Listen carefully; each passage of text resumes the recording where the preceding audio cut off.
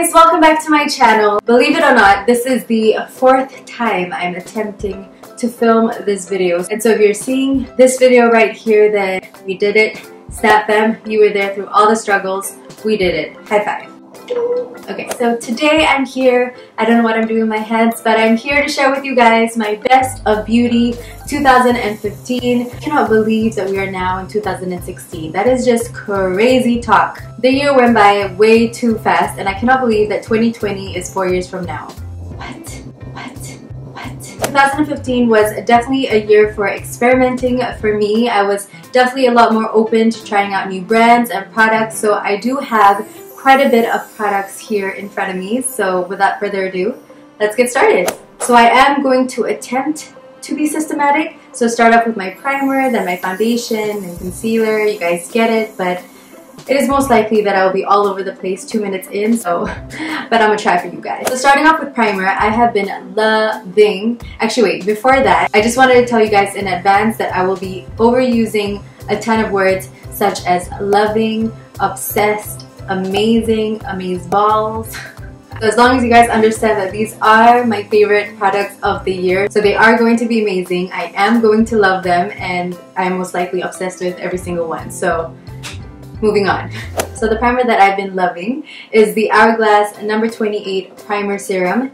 If you have dry skin like myself, this is heaven in a bottle because it is so hydrating. Because it's a serum, your skin absorbs it really quickly and it's not sticky at all, but it does have a little tackiness because obviously it is a primer, so you do want your makeup to stick on your face, and it really does make your makeup last longer. For me, what I love most about this primer is the smell. It smells like a spa, and that's such a weird thing to say, but it really does. It smells like I am getting a treatment every time I put this on my face. It has that essential oil aromatherapy vibe going on, so it feels very refreshing on the skin. It's just a really good pick-me-up serum in my opinion. So the number one foundation I feel that has really made its mark in 2015 is the Too Faced Born This Way foundation, and I'm sure you've heard a ton of YouTubers rave about it, and for a good reason. It really is an amazing foundation.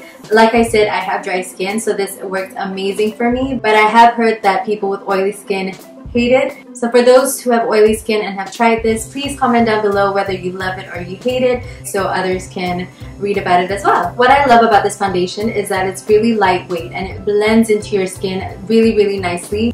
However, I do find that if I go in with a second layer, it can tend to look cakey. I don't know if that's just my skin or anyone else has experienced that, but in all honesty, one layer is enough. It is just so amazing, you guys. It just makes you look so flawless, you know? So for this next product, I think this would be my third mention of it in a video.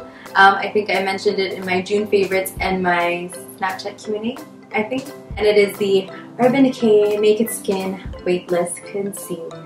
This concealer is the bomb.com.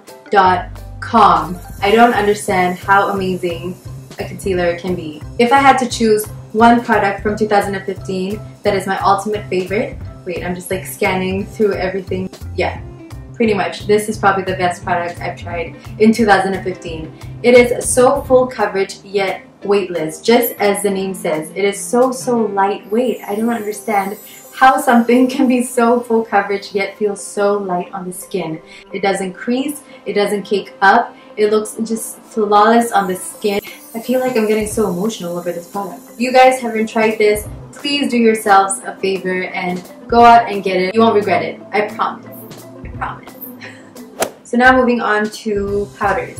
I feel like we're keeping up with the system here. This is good. My favorite setting powder of 2015 definitely has to go to the Australis Fresh and Flawless Pressed Powder. It's an Australian brand, and to be honest with you guys, I never used to set my face with powder because I always thought I had dry skin and I just didn't feel the need to apply more product on my face. But because so many people were raving about this product, I thought to give it a try. What I like about this powder is that it's a really light powder, so it's not heavy on the skin at all. It doesn't cake up, it doesn't make you look like a powdery mess, and it really does give you a flawless complexion, keeping your makeup last all day. So yeah, let's try it. So 2015 was definitely a year of baking, and so my next product is something that I've been using to bake with, and it's the Laura Mercier, I'm not don't know, translucent powder. What I like about this powder is that it's one, very finely milled, so it's not going to cake up on your skin. And I also really like the color. It's not too white, it's not too yellow. I think it's perfect for those who have olive skin tones like myself. And so I'll just quickly show you guys how I usually bake.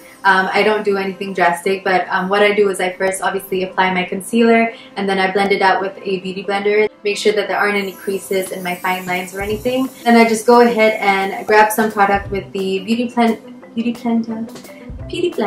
I don't know where the English accent came from. But anyway, you just grab some product and gently press it over the concealer. You just kind of want to apply it on the surface. I usually just let it sit while I do my brows, and then once I'm done with my brows, I go and grab a brush like this and then just brush it off. That's it. But what I love about baking is that it just gives you that extra entrance to make sure that your concealer doesn't budge at all throughout the day.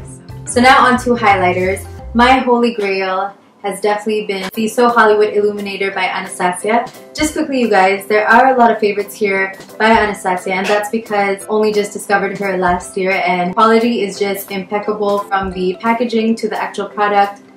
I'm just obsessed, so just a little warning. So now on to why I love this highlighter so much. First of all, can we talk about the packaging?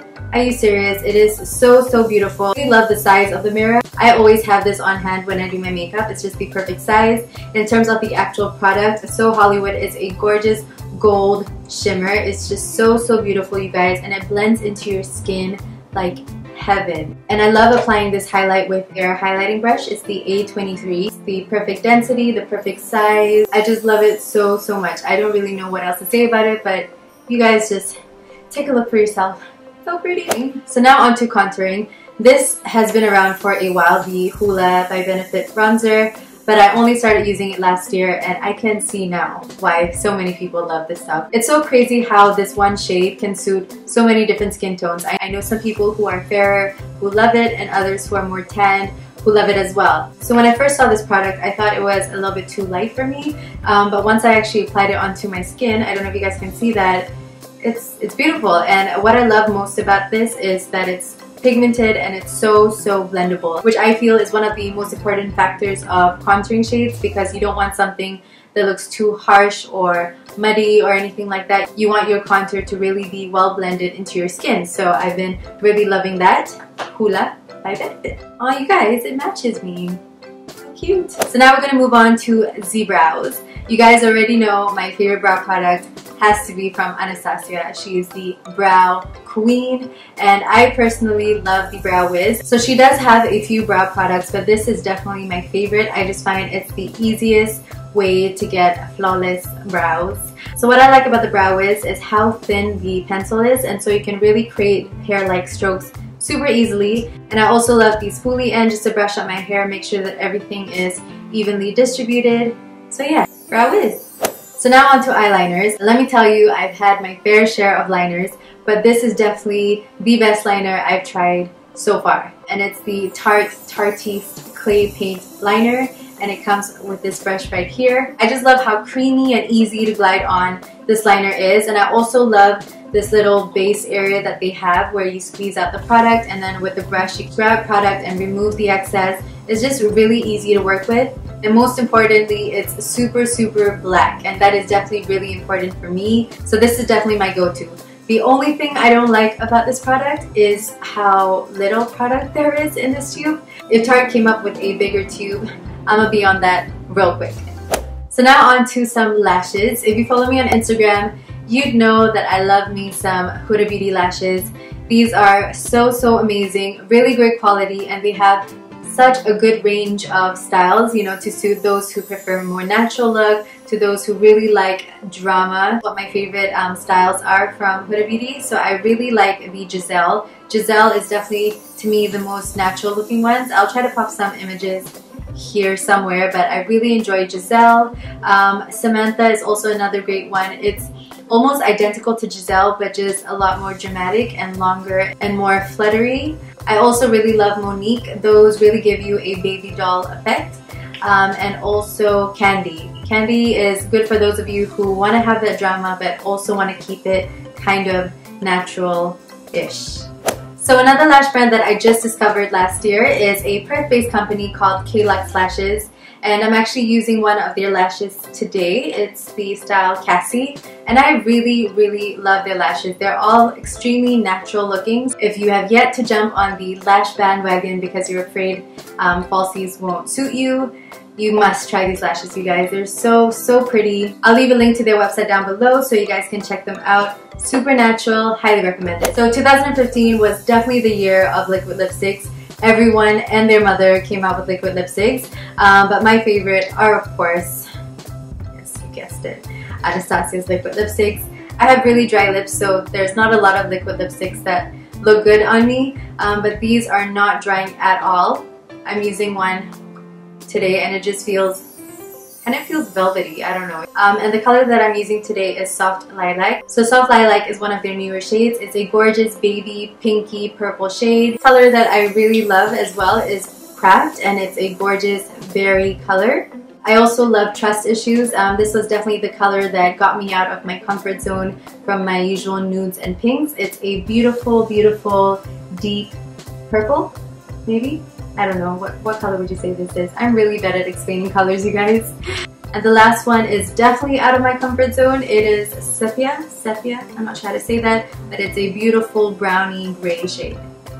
The Too Faced Chocolate Bar palette has definitely been my ride or die this year. I've used this palette so much, and I love it so much because it has so many different colors, and you can create so many endless looks with it. That's my Australian accent, by the way. Been in Australia for 14 years, did not acquire the accent whatsoever. Anyway, so what I love about this palette is that there are so many different shades. I think it's so great for when you're traveling because you can create so many different looks with this, and it smells like chocolate, so what's not to love? So yeah, that brings me to the end of the video. I hope you guys enjoyed watching. Please comment down below what your favorites of 2015 were. I'd love to know. And if you did like this video, please don't forget to give it a big thumbs up. It will help me out a lot. And also subscribe if you haven't already. I hope everyone has had an amazing start to the new year and that you're all sticking to your resolutions. Mine was to eat healthy and go to the gym more often. And so far I've had McDonald's for lunch and gone to the gym once. So yeah. Actually, comment down below what your resolutions are for this year and if you're going strong or you've already lost it, like I have. Anyway, I'll see you guys in the next video. Until then, bye my beauties. Mwah.